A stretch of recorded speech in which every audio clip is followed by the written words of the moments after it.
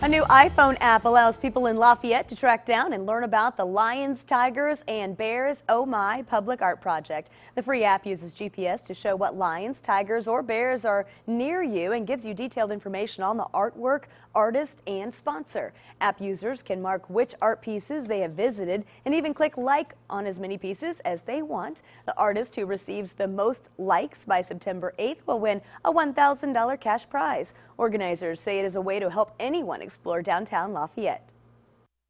We expect people to come from beyond the Greater Lafayette area to see the Lions and Tigers and Bears project, and when they come, they can find it very easily and download it.